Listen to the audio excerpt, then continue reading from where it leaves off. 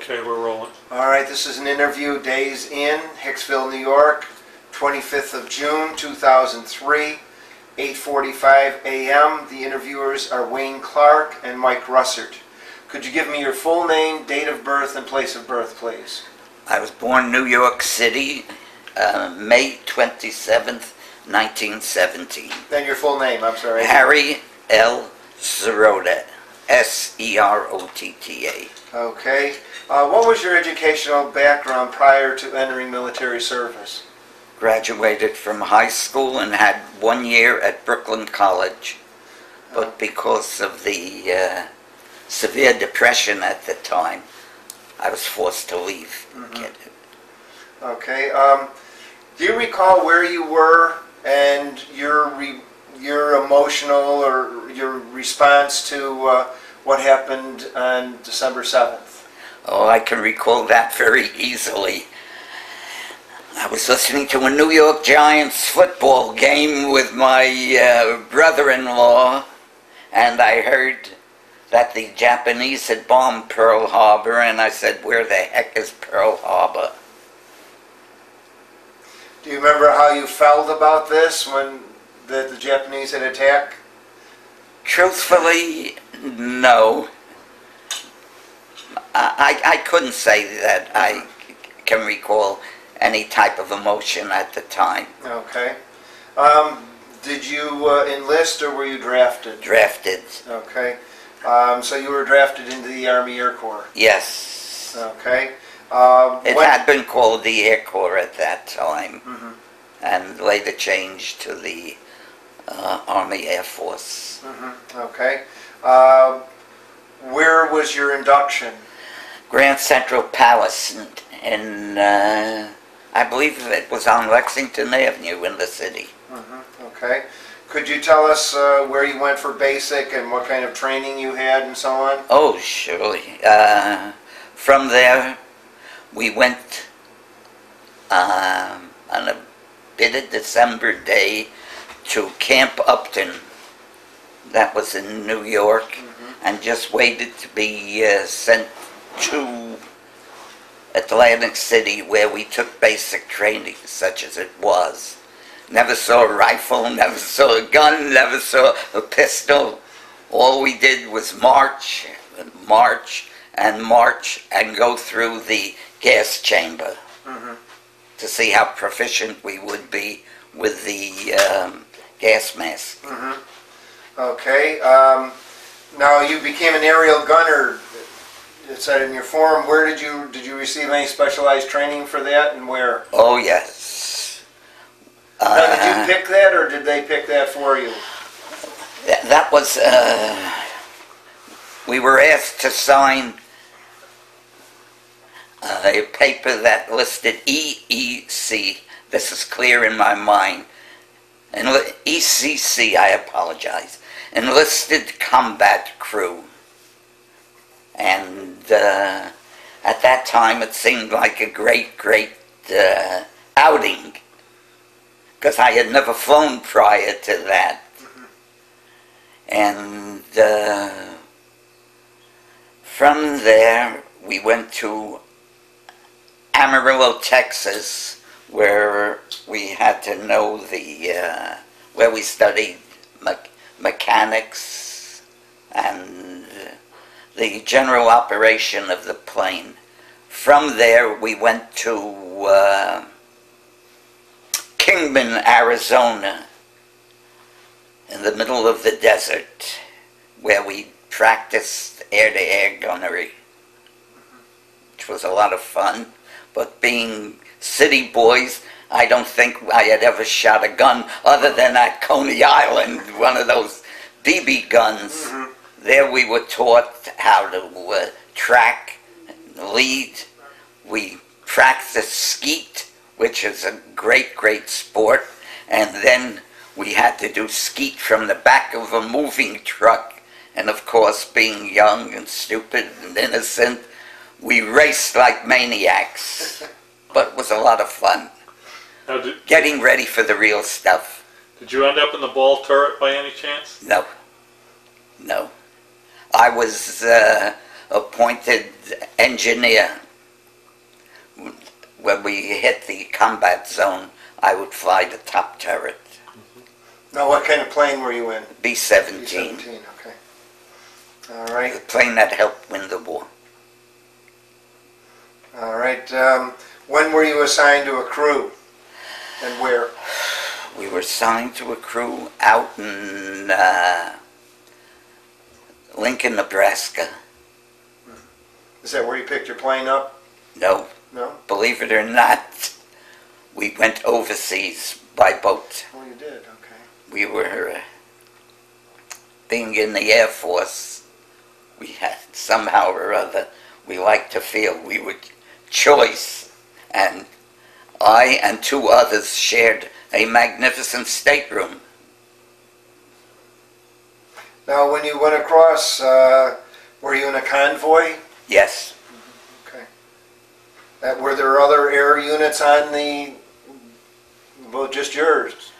just about, I would say maybe 100 Air Force personnel. And mostly at that time, the services were segregated. And I would say there must have been maybe 10,000 African-American troops on board. Were you segregated from them? Or? No, not at all. Not at all, no. Okay. Just had the choice accommodations. Okay, where did you land in England? We landed in Gourock, Scotland. From Gourock, Scotland, you have to understand some of this is becoming a little hazy. That's okay. That from Gourock, we went to a place called The Wash, which overlooks a bay or something in England, for 5 days of strenuous target practice. When did you finally pick a plane up? After the 5 days, we were assigned to the 379th Bomb Group at Kimbolton, England, which is actually very close to Bedford, a fairly large-sized city. Okay. Now, did you use the same plane all the time, and did your crew stay together? Or? Generally speaking, we did. Did you get to name a plane? We did. What was the name of your plane? A play on words. The pilot, who was a hell of a nice guy, who didn't take being an officer too seriously, was Jimmy Spratt, S-P-R-A-T-T. So we sort of got together, and as paying homage to him, we named it the Stratoliner, a takeoff on the TWA Stratoliner. And we were allowed to paint an insignia on it. What kind of insignia did you put on there? A shooting star.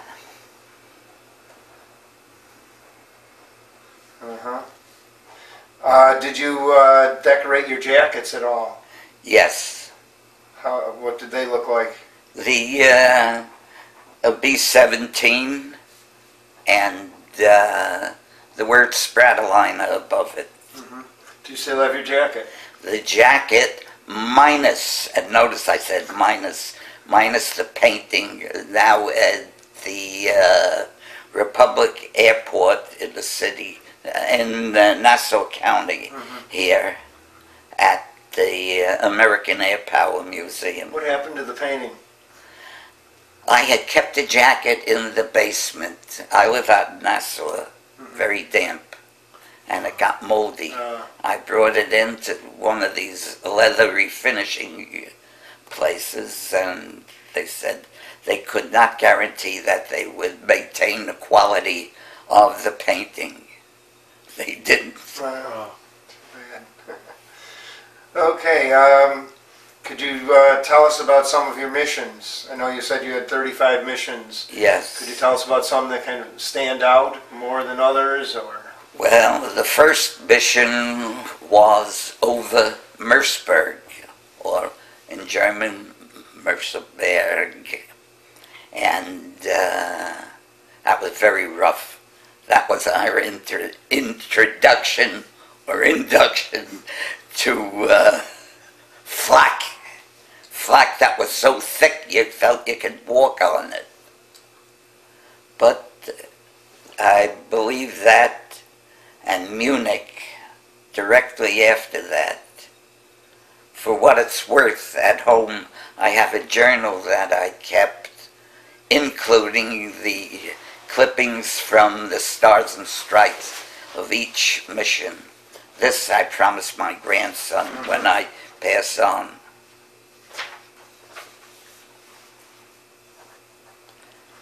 Okay.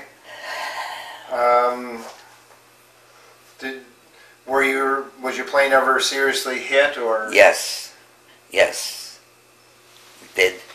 We were unfortunate enough to lose a bombardier. I believe his name was Lang. He just flew this particular mission, and he got it badly. His head was almost severed. On another mission, the navigator, who was Marcus Reger, or Reger, R-E-G-E-R, lived in South Carolina, Camden, South Carolina, got a huge, huge chunk of flak lodged in his head. He recovered. Of course, he was sent to a military hospital in England. From there, he was transferred to the States here, and we maintained a sort of a relationship by sending an occasional letter and a Christmas card. Is he still living, or? Passed away a couple of days before Christmas. Okay. Now I noticed you said you made 2 radio broadcasts in German. When was that, and what was the story behind that? The story behind that is very interesting. Number one, and high school, German was my major. When I went to college, Brooklyn College, for 1 year, I thought German might be my major because I could not afford to go to NYU and study advertising, which was the dream of my life. However, returning from one mission, there was a notice on the bulletin board, and I approached the first sergeant, asked him what it was all about. He says, well, they want someone with a knowledge of German. I said, well, I haven't used the language in 10 years or so, and things become dim and you become rusty. He said, that's the type we want. We don't want a professional actor. Would you like to go to London and make a couple of broadcasts? Always looking for an adventure. I said, why not? And he told me to report to a Colonel Lyons, Lyons. Well, it was a long trip to London, and I got there during the night, went to the Red Cross. Following morning, I got up, shaved, went to see Colonel Lyons.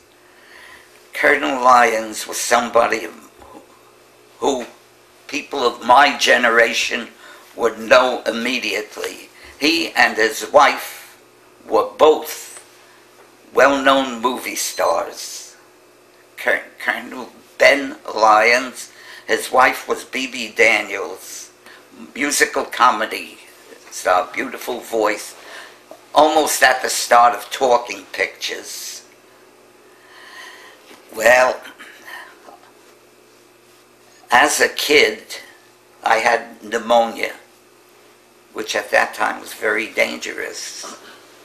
And I had to lay in bed for many, many weeks.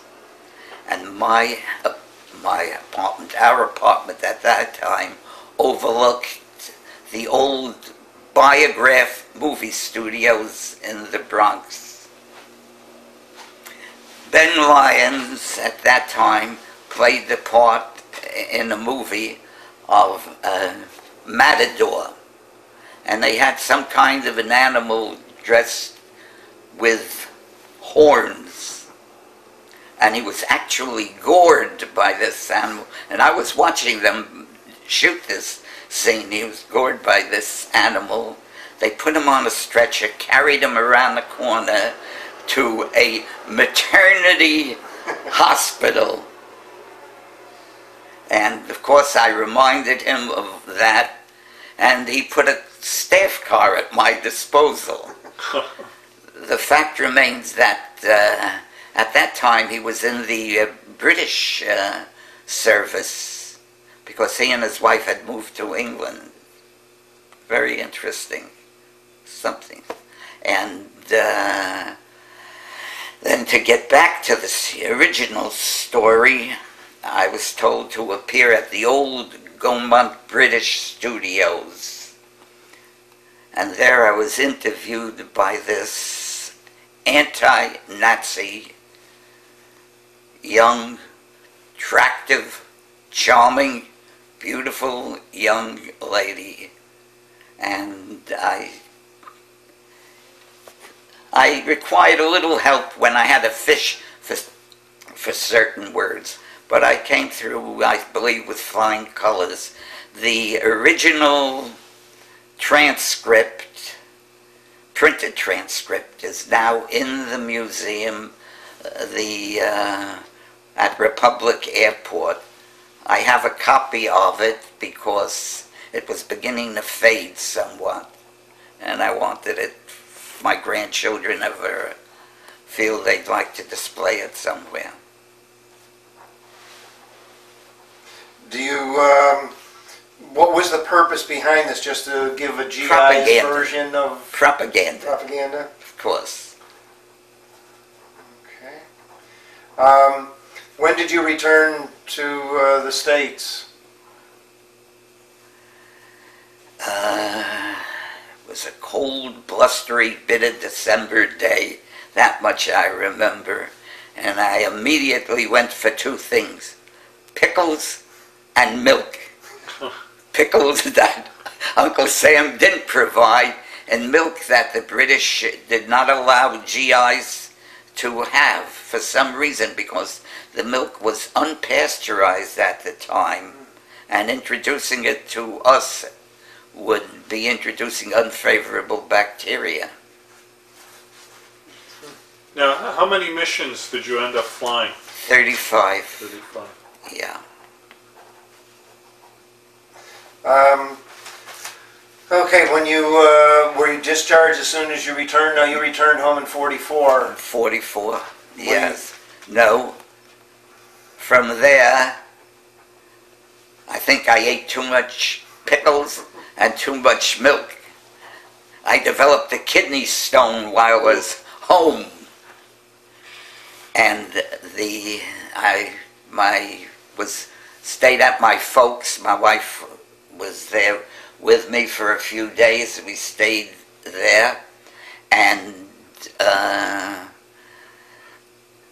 an incomplete hospital was only perhaps 2 or 3 blocks away that the Army had taken over and completed, and I was sent to that hospital. I was there for about 2 weeks, and from there I went to Atlantic City, and my wife was allowed to stay a week or 10 days. Things are beginning to get somewhat dim now. And I was supposed to be shipped out. 1 week went by, 2 weeks went by, 3 weeks went by. I got tired of eating strawberries for breakfast with heavy cream so thick you could cut it with a knife. And I started to ask questions. Nobody knew I was there. I could have walked out. They couldn't find my records.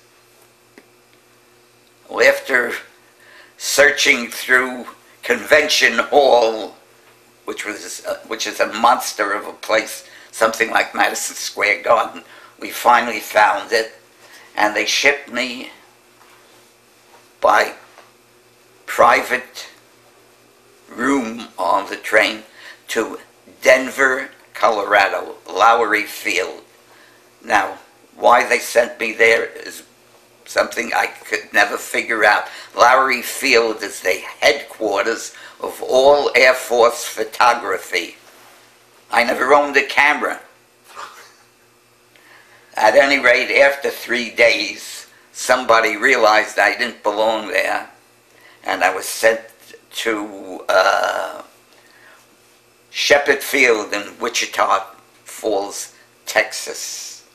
Now, what rank were you at that point? At that point, I was a tech sergeant, one under a master sergeant. You can't, at that point, you couldn't be a master sergeant and fly because of the pay scale. We would be higher, we would be earning more than a second lieutenant. And we were there, supposed to outfit the old constellations. You know, I want to amend that. I want to amend my statement. It was not at Wichita Falls. It was at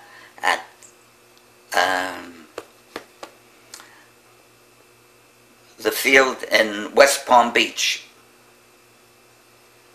And from there, we went to Wichita Falls, where the Army was, where the Air Force was just beginning to get R-4s, the first helicopters.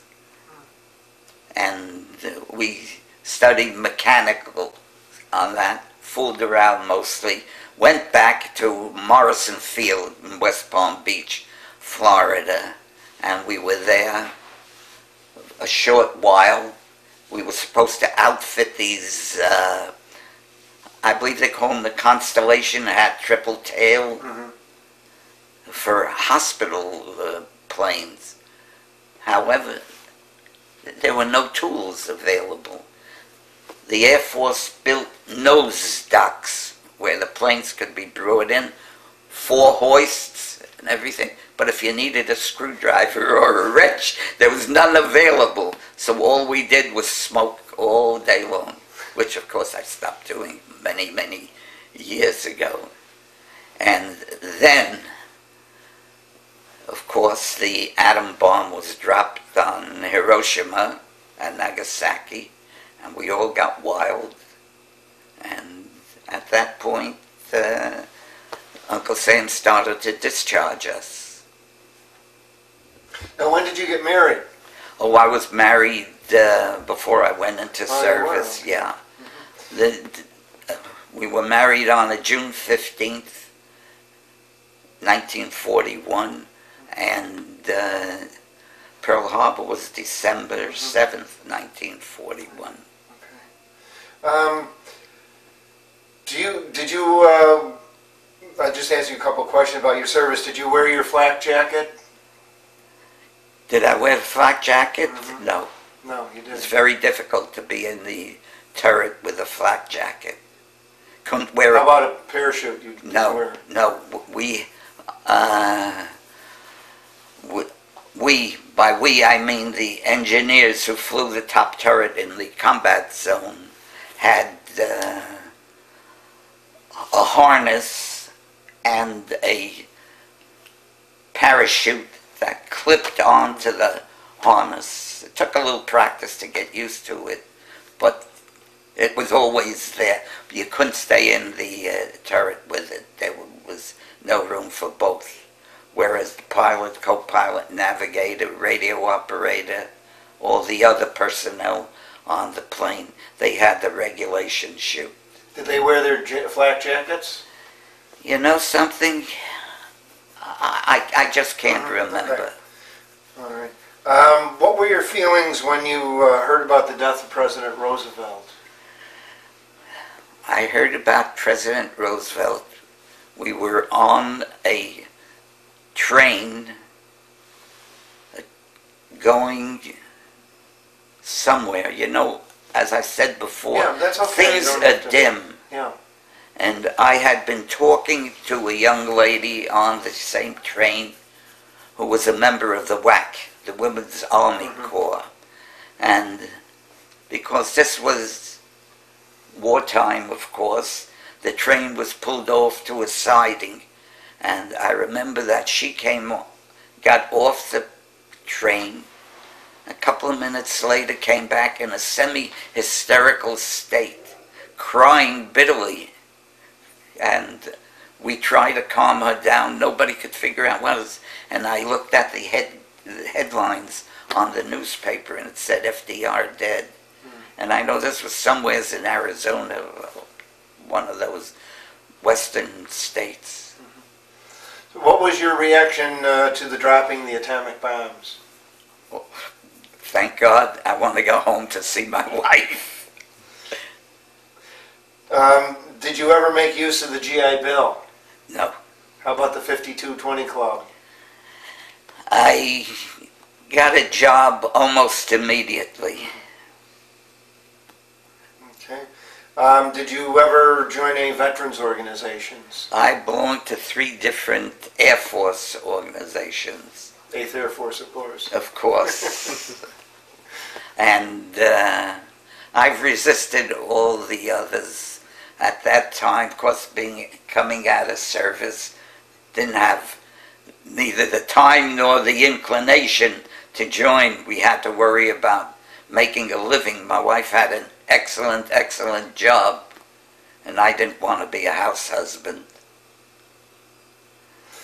Okay, did you ever, you did mention you were in contact with one, did you stay in contact with any men that you served with? The pilot and co-pilot, who are both alive.